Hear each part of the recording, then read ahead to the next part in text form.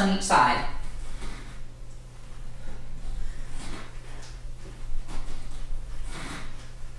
5, 6, 7, 8, 9, 10. Remember always to keep a good posture and your abs tight. Also, lock those wrists. You don't want them turning in when you're coming up. 1, 2, 3, 4, 5, 6, 7, 8, 9, 10. The next exercise is a deadlift into a squat shoulder press. For this, keep your feet about shoulder width apart and your knees nice and loose. So we're going to bend over, keep our back straight, knees slightly bent, come up, into a shoulder press. And that's 1 rep. You want to do 10 to 15 reps. So I'm going to bring you through 5.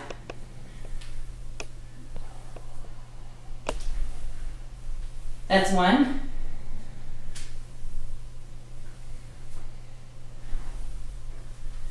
2.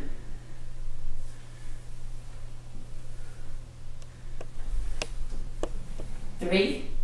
It's important to keep nice, steady, controlled movements. It's 4.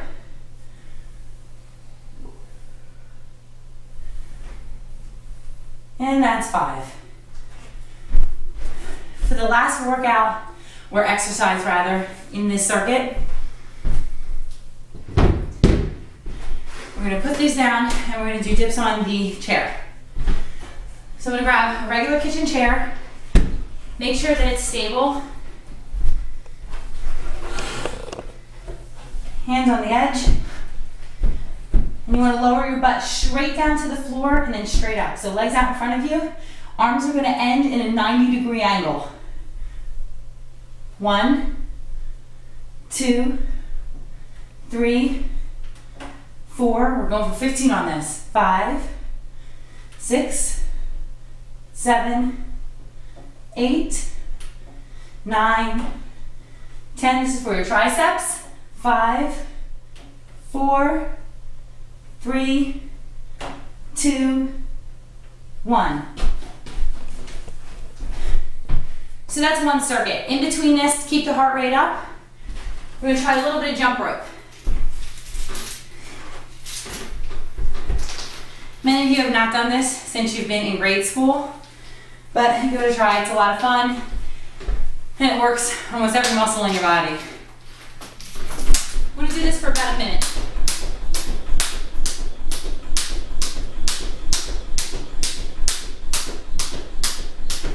If you mess up, don't get frustrated.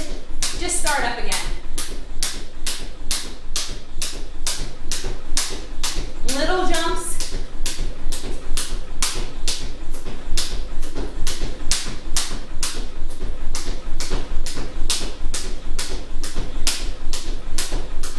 Keep this up for at least a minute. I'm not going to do a full minute, so I don't waste too much time showing you how to do it. And then you're going to go through that circuit again 2 more times for a total of 3 times. The next part of the routine is the abs core portion. I do abs and core in every single workout. Not the same exercises, but I'm always training my core because it helps with every single exercise that you're going to do, even running. If your abs and your lower back are strong, then it's going to be so much easier to gain strength in your arms, your legs. So we're going to start off with planks. Just a traditional plank with your elbows on the floor. butt lowered, back straight. Remember, don't tuck your chin or lift your head up too high. And we're gonna count this out for 10. 10, 9, 8, 7, 6, 5, 4, 3, 2, 1. Put yourself up into a push-up position, and we're gonna do 10 mountain climbers. That's your knees to your chest, and you don't necessarily have to put your foot on the floor when you bring it up. So I'm just bringing them up. 3, 4, 5, 6, 7, 8, 9, 10. Back down for a 10 count. 10, 9, 8, 7, 6, 5, 4, 3, 2, 1.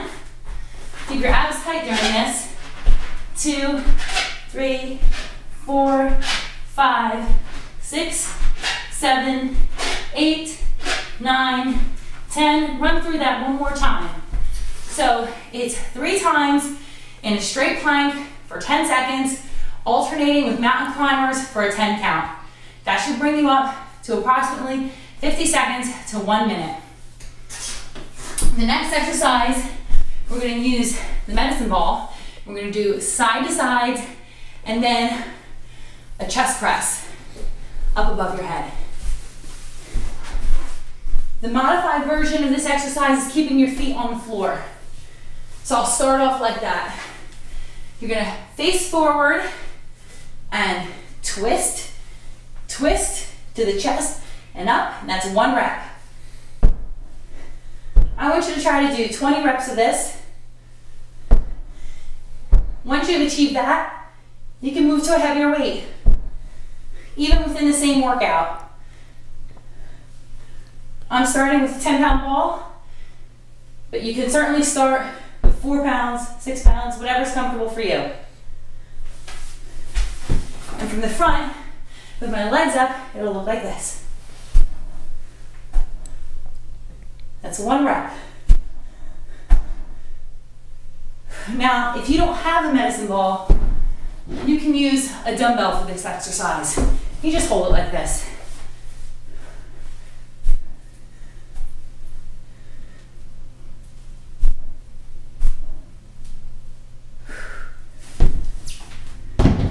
We have 1 more ab exercise after this. Let's move this out of the way. If you don't have a weight bench at home, you can just use your coffee table.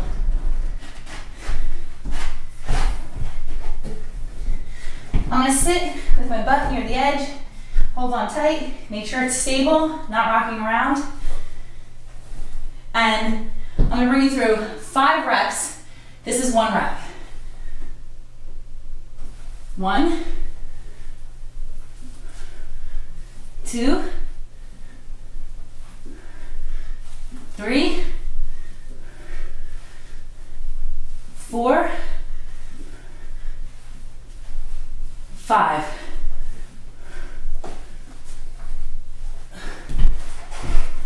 Ideally, you want to do 10 to 15 reps of that, and then add on as you feel stronger. So that's the circuit for the abs core. And in between those, to keep the heart rate up, jumping jacks. You can do 25 of these.